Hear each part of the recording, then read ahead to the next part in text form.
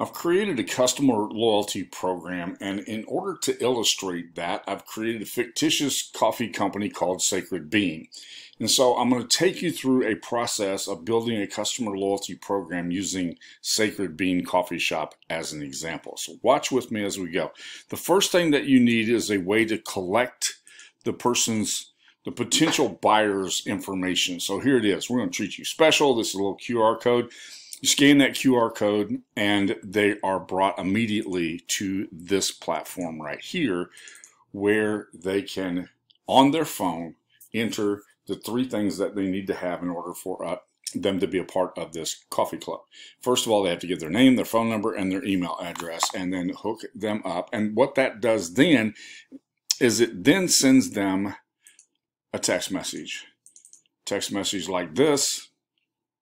And when just a simple text message that says, "Hey, Eric, I was thinking about our valued customers this morning. Wanted to share something special with you.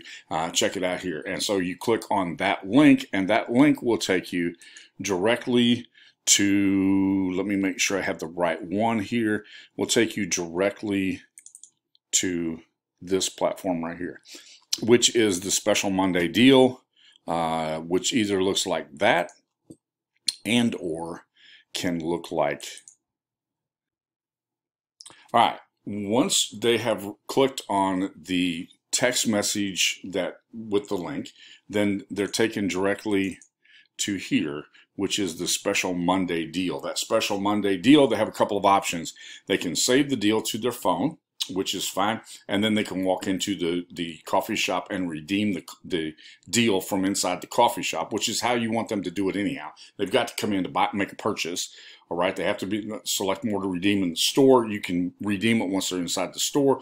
They can also call the store if they wanted to do that, or they could share that deal with their friends. So they have a lot of options there. Once they have clicked on that, then they have there's also the capability of being able to find a map right here in case they forgot how to get to your store. They would have the ability to be able to do that. So then what they're taken to is this image right here, which is where they would redeem the deal. Now, this will say redeemed across the bottom of this, and then once it's been redeemed, what you're going to see is this.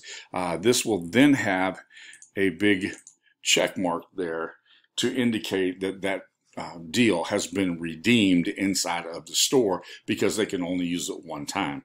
We want to make sure that we preserve the integrity of the program by doing that.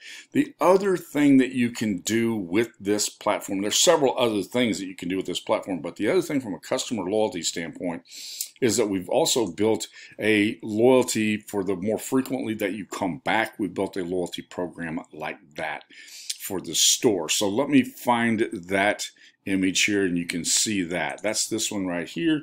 And what you see here is this is a loyalty program. On the 5th visit, you earn, after the 5th visit, you earn a free iced coffee on that 6th visit. And so that's redeemed in the same way. It's redeemed with a QR code that pops up anytime that the redemption of that is requested.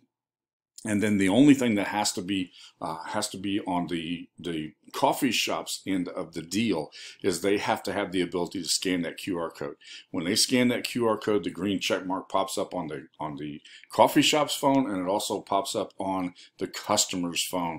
There has to be a redemption code that's put in there. So there's three things. You collect the information. The coffee shop has to have a way to scan the code, and they have to have the redemption code. That way you preserve the integrity of the program.